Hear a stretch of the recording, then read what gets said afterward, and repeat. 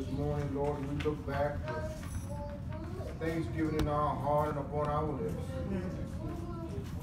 for the risen Christ.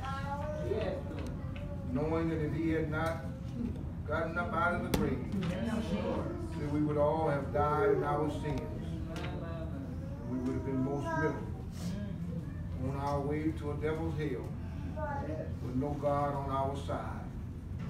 But we thank you today for the risen Christ. We thank you, Lord God, knowing that his love for you and his love for us. He got up out of the grave and declared that all power was in his hand. We pray now, Lord God, that you would enliven our lives.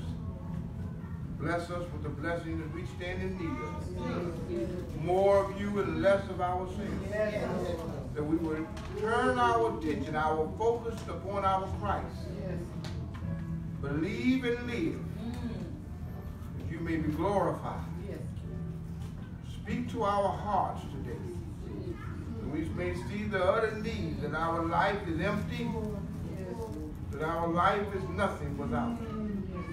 But that through Christ Jesus all things are possible. We praise you today. We give you glory.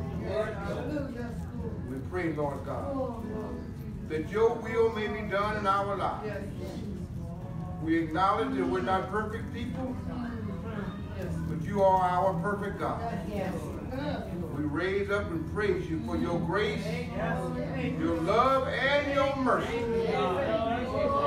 Thank you today.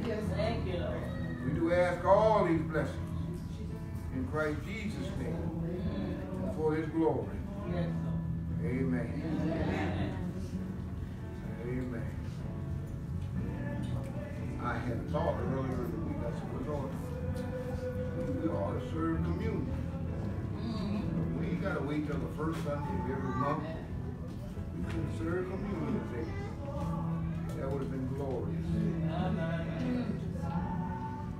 Normally, and I remember this when I was a teenager, I wrote on the board in our church, CME, Christmas, Mother's Day, and Easter. Y'all understand what I'm talking about. I said, that's when most people come to church. They come Christmas, Mother's Day, and Easter, but not knowing.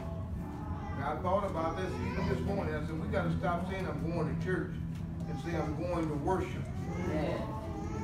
We got to split. I'm going to church and say I'm going to worship. Well, who you going to worship? I'm going to worship the Lord Jesus Christ. And exalt his name. Well, why you going to do that? Because he died and paid the penalty for my sin. Then he got up. Without the glorious resurrection of Jesus Christ, you and I wouldn't have our Bibles. We wouldn't have our hymn books. And our churches would be dead, filled of nothing but dead people walking. The good thing about Christ getting up is that he eventually would ascend on high, and the Holy Spirit would come back and enliven our lives. When Jesus gets up out of the grave, he will spend 40 days upon the earth instructing his disciples more about his kingdom. And then, most of all, he will appear 11 times in different places with different people. And I thought early in the week, I said, you know, it's a funny thing about people. Even when Jesus got up out of the grave, he had some unbelieving family members. And he would stop by and he would let his own brother see. His brother knew that he had been crucified because his mother was there. But he would stop by and he would talk to him. Paul, in his letter to the Corinthians, said that he was seen by over 500 people.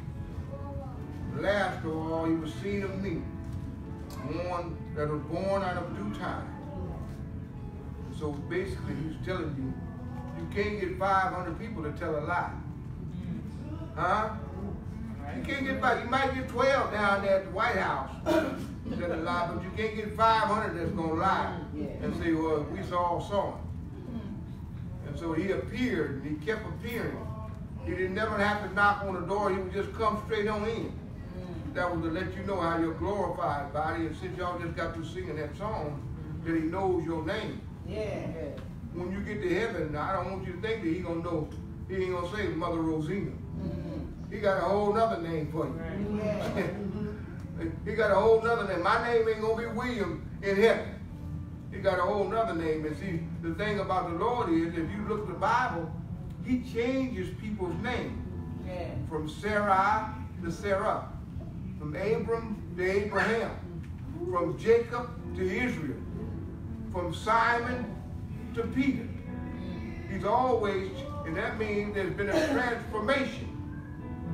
Not that these people became perfect, but that's what the Lord does. He knows your name. And he's going to tell you what your new name is going to be.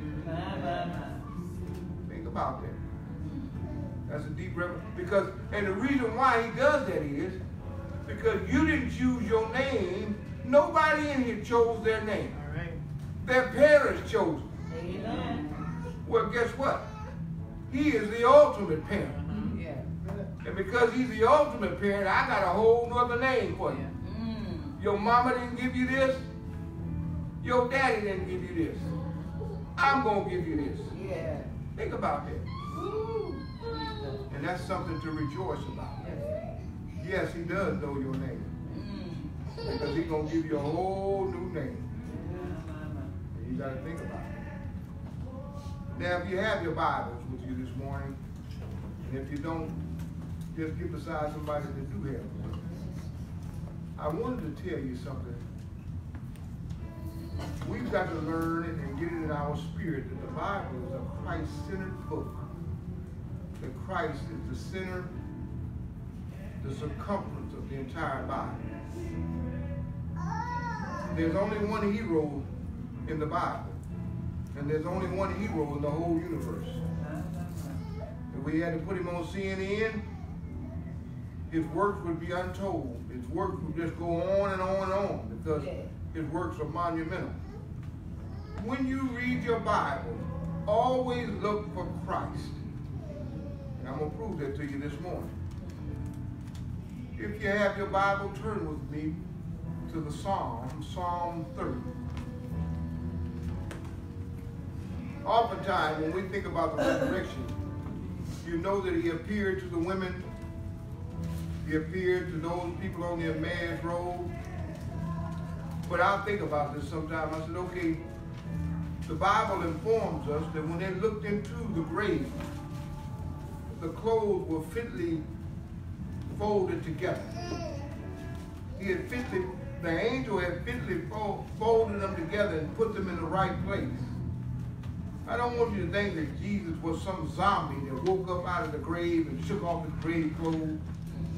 No, that's not the way it works. No, he does some things that we just don't never think about. And this psalm that we're going to read today is going to prove to you that when Jesus got up out of the grave that third day morning, he sung a song to his Father, a song of thanksgiving and a song of praise. Now, I want my wife to read Psalm 30, just a few verses. This is the song that he sung. Now, in your Bible, in Psalm 30, it's going to say that this is the song that David sung when he was dedicating the temple. But if you understand, it might say temple or it might say his house. But if you know your Bible, you will know that David was not alive when the temple was dedicated. David only got the materials together for Solomon to build the temple. But see, that's why when we read the Bible, we got to go much deeper. David was not alive, even though this psalm was written by him. David is really talking and telling you and I about Jesus Christ, the son of David. Psalm 30, read that for me. I will extol you, O Lord, for you have lifted me up, and have not let my foes rejoice over me. O Lord my God, I cried out to you, and you healed me. O Lord, you brought my soul up from the grave. You kept me alive, that I should not go down to the pit. Sing praise to the Lord, you saints of his, and give thanks at the remembrance of his holy name. For his anger is but for a moment, his favor is for life. Weeping may endure for a night, but joy comes in the morning.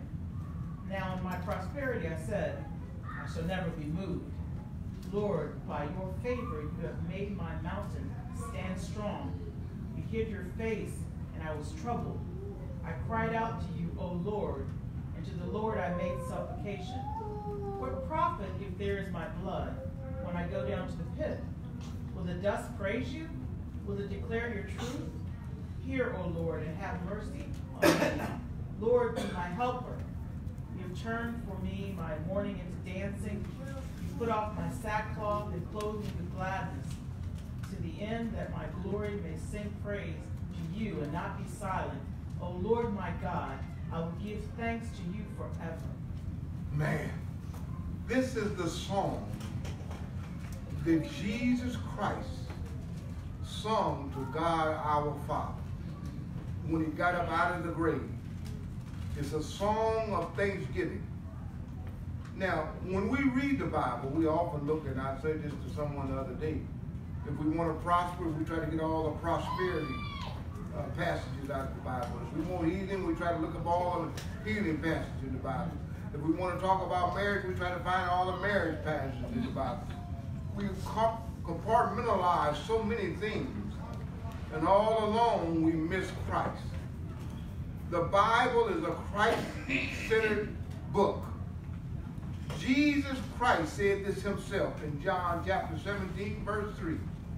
And this is eternal life, that they may know thee, the only true and wise God, and him whom thou hast sent.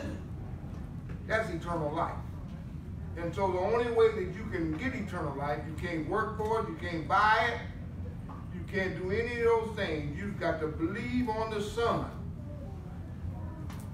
You don't have anything to prove, but we try to prove it and obtain our own righteousness, and we forget all about the righteousness of Christ. Jesus gets up on the third day morning and declares, I got all power in my hand. And he sung a song of praise to his Father for resurrecting him out of the grave. Oh, what a monumental morning that must have been. This is what we're going to talk about. I want to talk to you this day about the resurrection song, because that's what he did. He sung a song of praise to his Father. Only a few times in the Bible will you see that Jesus wept and Jesus sung a song. The Bible says that when he instituted the Lord's Supper, Communion Sunday, the Eucharist, that they sung a hymn and went on out. We're here when he gets up out of the grave. He lifts up his eyes into the heavens and he sings a song of praise to his Father. And that's what we read right here in Psalm 30. Now I'm going to show a couple things to you this morning to show you. The first thing I want to show you is that when Jesus gets up out of the grave and he sings this song of praise, he's going to meet a couple of people and he's going to give them a Bible class. A Bible class that they needed, just like we need Bible class.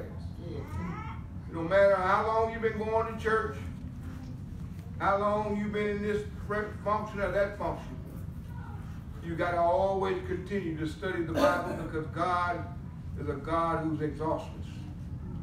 There's no ending to him because there's no beginning to him. He always got something he can tell you that you never knew. So he doesn't hand out diplomas. He doesn't say, oh, well, you didn't graduate from first grade to second grade. No, you didn't graduate from high school, now you're going to college. No, he's always saying you can learn more about me. Turn with me, first of all, to Luke chapter 24, verse 27. Luke 24.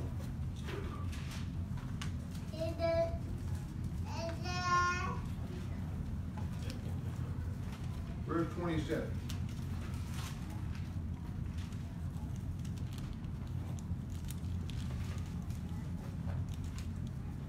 Somebody read that.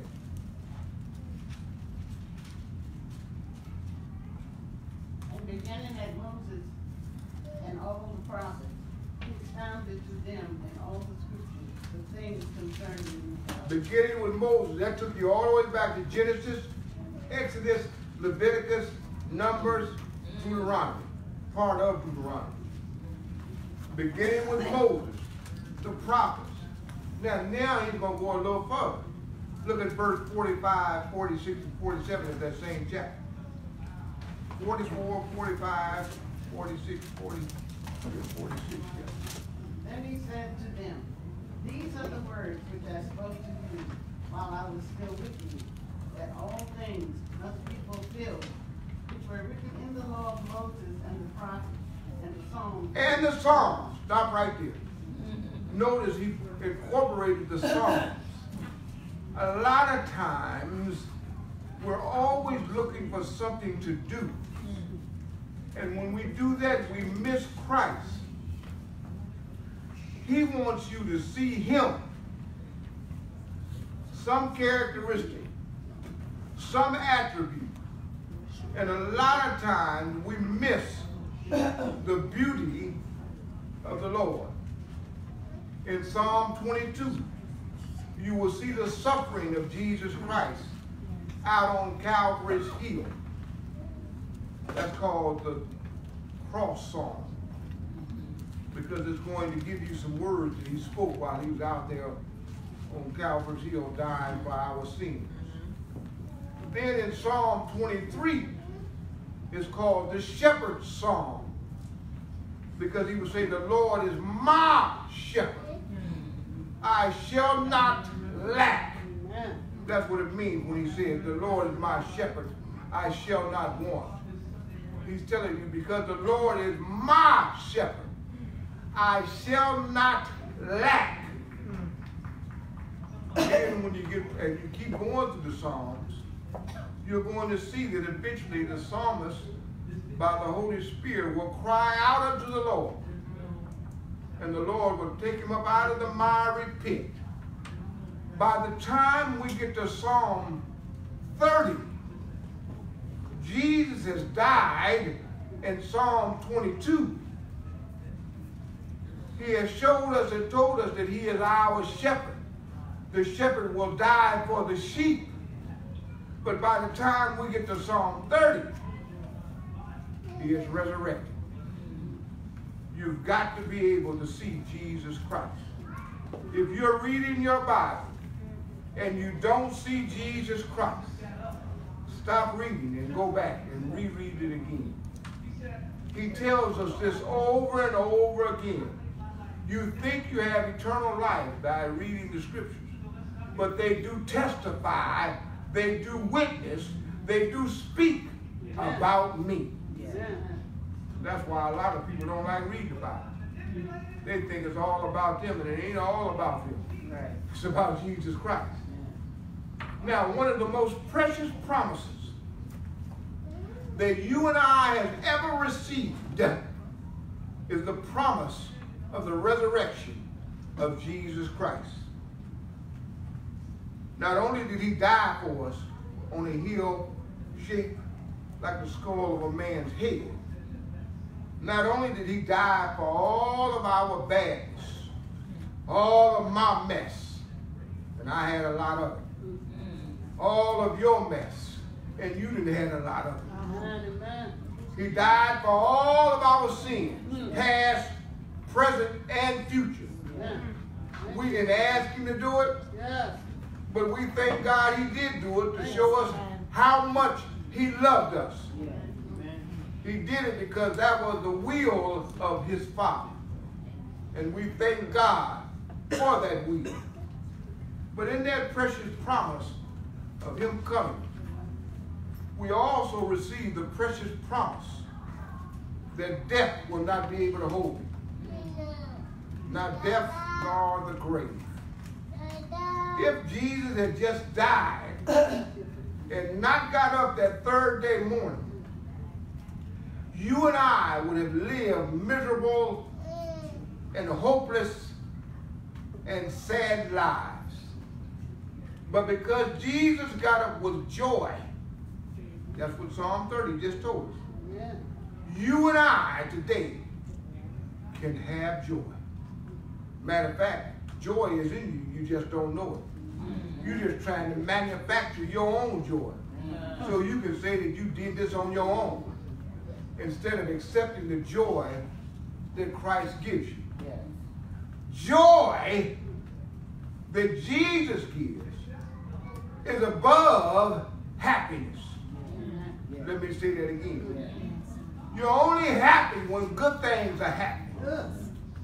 But joy is always there. I tell my wife sometimes, I'm not happy, but I'm still joyful. That you're still my wife. I'm not always happy with what you do, what you say, how you act, what you think. But I'm going to always be joyful. And we sing a song, the world didn't give it to you, and the world can't take it away. And so we got to always have that, and you do have that if you got Christ in your spirit.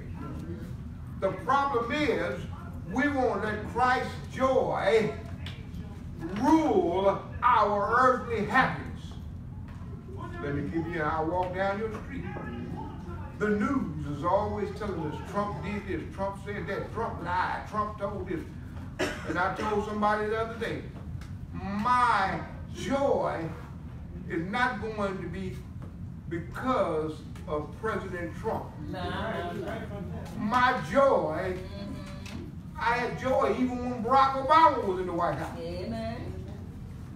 Because why? Christ gave us his joy.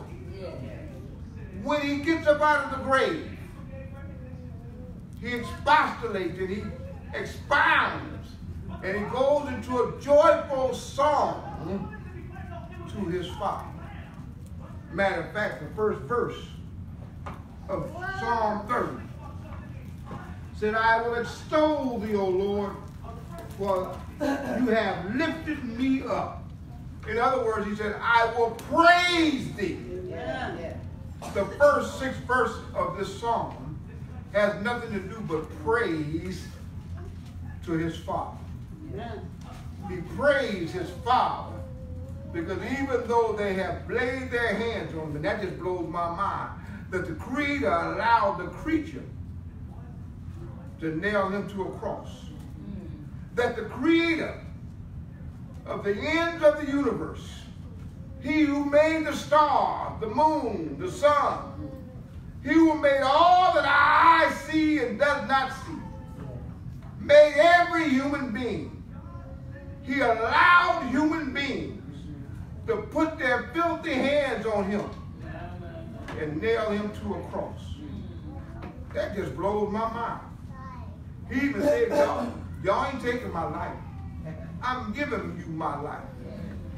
That was to show you and I'm still in control. I don't want y'all to think y'all can control me. Then he went even further.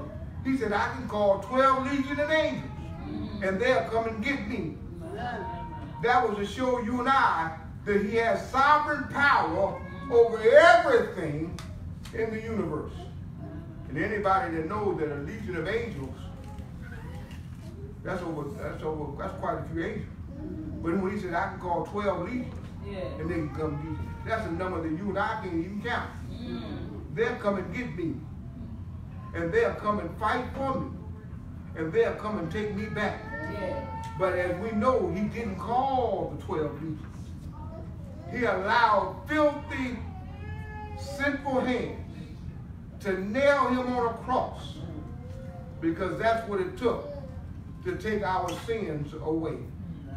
Your sins of the past, your sins of the present, your sins of the future. Some things you thought that you didn't do, some things you thought and you did do. Some things that you think you hid, but are not really hidden, because he sees it all. Oftentimes I tell people that we got some sins that we really do love, and we just can't get away from them, because we don't allow the power of the Lord to come up through us and ask him for deliverance. I ask the Lord all the time, and I said, Lord, deliver me from my secret sins. And every single one of us in here got some secret sins that don't nobody know but you and God. But you got to ask him for deliverance. Ain't no sense you trying to hide it, because one day he's going to hit the rewind button and say, okay, this is what I saw you do. This is the way I saw you think. This is the way that you acted in your mind, even though you didn't do it. And I told a brother the other day, I said, don't you know that on Sunday morning most men commit adultery? He said, what you talking about? Jesus said, he said, if you look on a woman with lust in your eyes, you've already committed adultery. Huh? Notice he said a man, he didn't say a woman. He could have said a woman too. But the thing about it is, he died for all of that. So that all of our sin, what I'm really telling you is that the Lord died for nobody, to make you and I somebody. Think about it. He gets up out of the grave that third day morning. I wish I had time to talk to you about how significant the third day morning is in the Bible. This book here, why people will say men wrote it. We ain't that smart. We ain't that smart to write this. You ain't going to find no mistakes in the Bible. The mistakes is in how you read the Bible. So he gets up out of the grave. The angels are there. They're going to take the grave clothes off the master. They're going to fold them very neatly and put them in their proper place. They're going to roll the stone back, because I don't want you to think that he had to do all that himself. No, the angel did that. So that he might come out, but that they also may come in. When he came out, the first thing he did, he said, I will lift up my eyes and I will praise thee, O Lord. Now, when you read Psalm 30, it's kind of like Psalm 29, when it says, I give you glory, I give you strength and glory. Well, wait a minute, God is already strong and he already glorious. How can you give God something that he already got? What the Lord is really trying to tell you is, it all depends on how you recognize it. Because a lot of people attend worship Sunday morning, and they just don't think that God is worthy to be praised. We're so entrenched into what our life is, what our orbit is. That's a new word for the 21st century. Our orbit. They're so entrenched into what their problems are that they don't see how glorious, how mighty, how powerful, how great God is. When you begin to see the greatness of God, you're going to be able to shake the grave clothes off you. You're going to be able to shake the chains that are holding you down. So when Jesus gets up out of the grave after paying the debt for our sins, he praises his Father. I will praise thee, O Lord. Not only will I praise you, I'm going to thank you. Now, when we read this, it doesn't excite us. People don't get excited about Easter like they used to. Y'all, some of you older folks, y'all know there used to be a time Mama would work all week long just to save enough money to buy us an Easter outfit. Ain't that right? Y'all know that's true. Well, now we don't even think about that. I already got new outfits. Some of us got outfits that still got the tags on. We bought them a year ago. Huh? Ain't that right? We don't get excited about the risen Christ. But Paul tells us that if we don't get excited about the risen Christ, then we are people who are most miserable, and we will all die in our sin. Jesus had to get up. But notice that he also says, weeping is at nighttime. Jesus did weep while he was out there on the cross. But it wasn't because of himself. He cried out there. We just had the 7 last words on Friday. He cried, Father, forgive them, for they know not what they do. He cried, I'm thirsty. He cried and let his words go out. But when he cried, he wasn't crying for himself.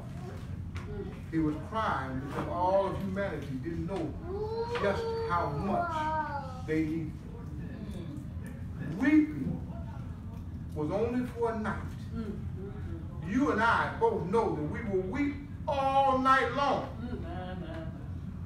Some of our boyfriends, some of our girlfriends, some because of children, some because of a lost job, some because of sickness. We weep, but joy comes in the morning. That's what he wants us to see. I wept while I was out there on the cross. But now that it's early Sunday morning, my weeping turns into joy. But I don't know why we just don't have more joyous Christians. It seems like the Christians are going to a funeral and the unbelievers are having a party. Ain't that right? The Christians are having, you see that ball games all the time. They jumping up and down, clapping, having a good time, got beers in their hands. They having a good time. We come to church, we got sad face on, we look bad. Oh, you just don't know what I'm going through. You got to learn to put all of that aside. The Bible says that the merry heart is the best medicine. And I said, well, how in the world can you have a merry heart when my wife won't do right, when my husband won't do right, when my children won't obey me, when the job is, how can I have a merry heart? Well, you got to keep your eye on Jesus. Because even though he died on Friday, he gets up on Sunday morning. And that getting up was for to make you and I have a right relationship with our Father. Notice what he says here in Psalm 30. I will praise thee, O Lord, for thou hast lifted me up and hast not made my foes to rejoice over me. My foes can't rejoice over me. That's why I'm going to praise you. Jesus did say in the Sermon on the Mount, if somebody hits you on one cheek, give them the other.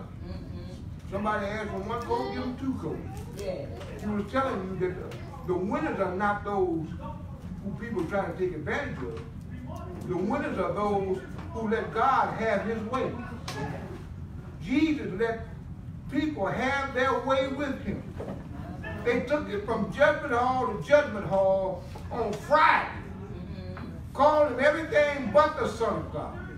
They spit on him, they beat him, they mistreated him. But on Sunday morning, he declared, I am the winner. Satan thought he had it. He finally said, I got it. I've been trying to track him for the long. I tracked him from Eve's garden all the way to the cross. I finally got it. They had a party down in hell. I finally got it.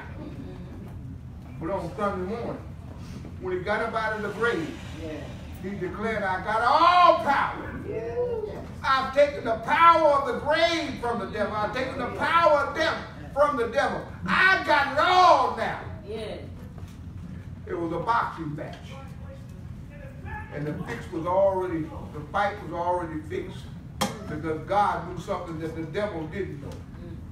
So he praises the Lord first thing he does when he gets out of the grave. Then he tells you why. He said, because you wouldn't let my enemies rejoice over me. Look at verse 2. O Lord my God, I cried unto thee, and thou hast what? Healed me. Look at verse 3. O Lord, thou hast brought up my soul from the grave. He's talking about resurrection. That's what he's talking about. That was to let you and I know that death is not the end for us. Huh? Death ain't the end for you. Death is only a new beginning. Boy, let me walk down your street again. When you move from one house to another house, don't you go down to the post office and put in another change of address?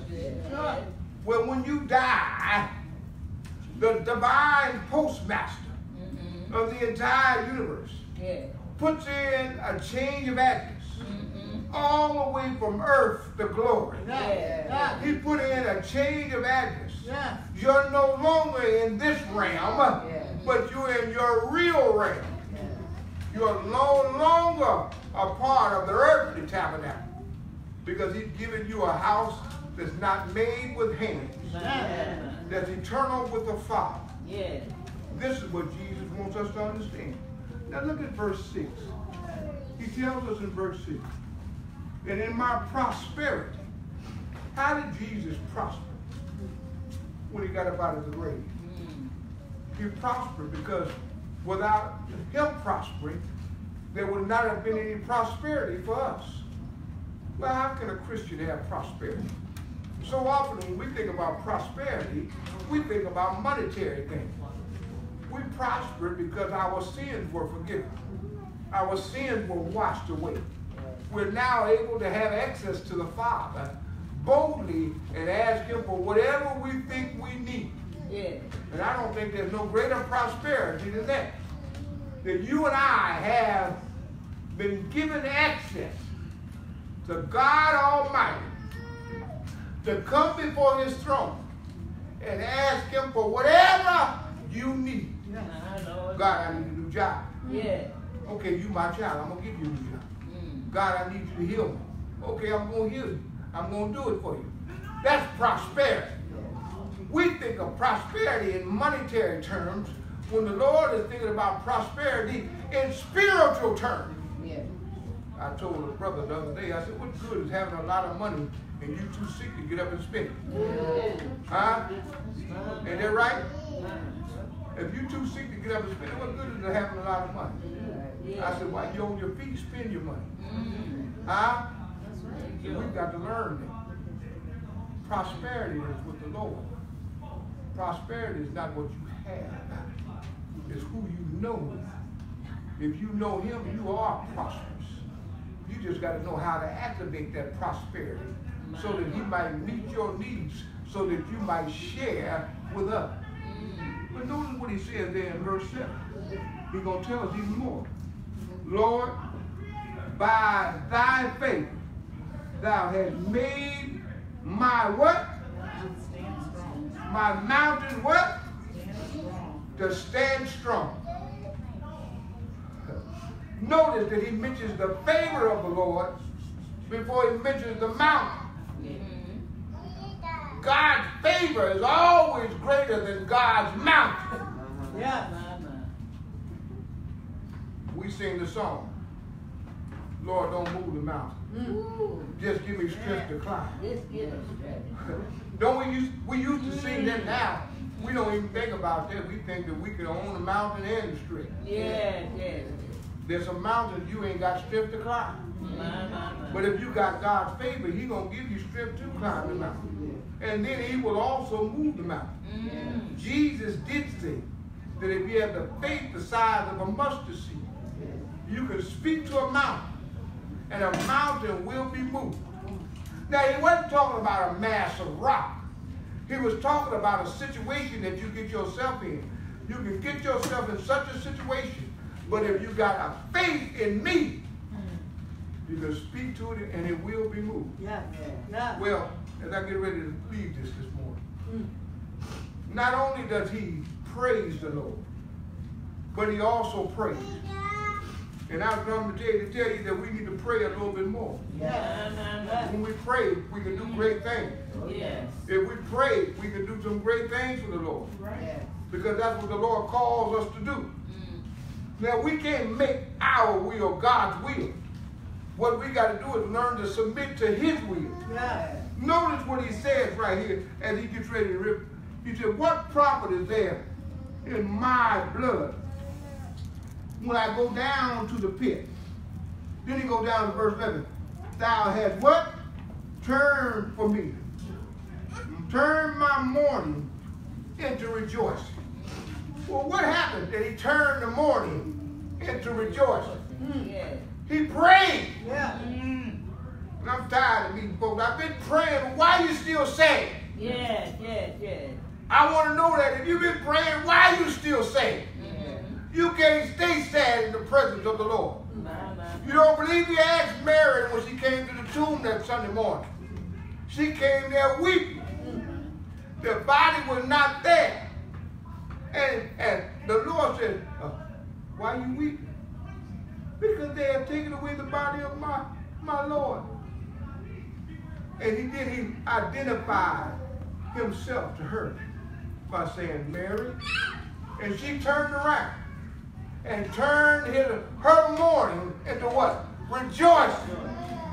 You ain't going to stay sad in the presence of the Lord. Because he can turn your sadness into rejoicing. Yes. Well, as I get ready to leave this morning, early in the week I was having a sad moment. I said, Lord, everybody I love, you took from me. Everybody that I hold dear, you took from me. And he said, well, wait a minute now. I heard you tell a lot of people that they got to learn to get past it. And so you got to learn to get past it also. You got to understand that I'm still here with you. You got to understand that though they're not here with you, they are here with me. And it's better for them to be here with me than to be there with you. He turned my mourning into rejoicing. And I said, yes! I'm no longer sad. Yes! I'm no longer mourning. Yes! I know you're in charge. Turn my mourning into rejoicing. Turn me into dance. And God just like that. If you're sad today, you don't have to be sad. You just choose to be sad. Because God is a God who likes to transform people. And turn your sadness into gladness. Turn your mourning into rejoicing. When Jesus met Mary after he got up out of the grave, she might have been crying, they stole my master's body. And I don't know where they might have laid him. And he said, well, wait a minute, Mary. I know all about this because I had already scripted it out. What's going on is only what I had wrote way back in eternity past. Mary, you ain't got to weep. Y'all remember that song, don't you? Mary, don't you weep no more. Mary, don't you mourn no more.